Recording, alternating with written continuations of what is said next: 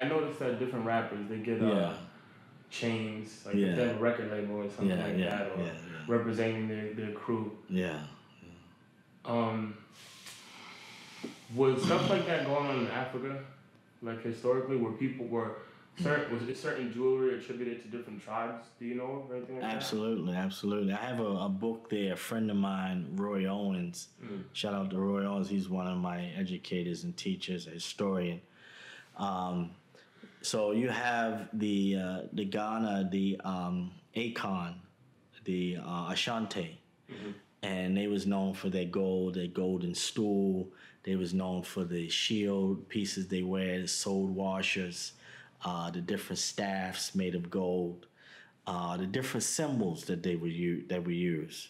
So in certain regions of Africa, they was known for different tribal. The kings would wear different crowns and the different symbols. So the whole idea of the gold for them was energy. So they call it the tears or the sweats of the gods, and the transformation through purification of bringing up ore. That's what gold is called. Ore. It's the sun. So this is very ceremonial. Things they wear, why they would wear gold. It would create a certain energy within them and in the room of whether the person that they was dealing with, or it would create a certain royalty. So if I showed you some books, you should flash some of these pictures. You would see the kings wearing these long chains with these huge big medallions, swinging. So this is where the rappers is automatically in their DNA.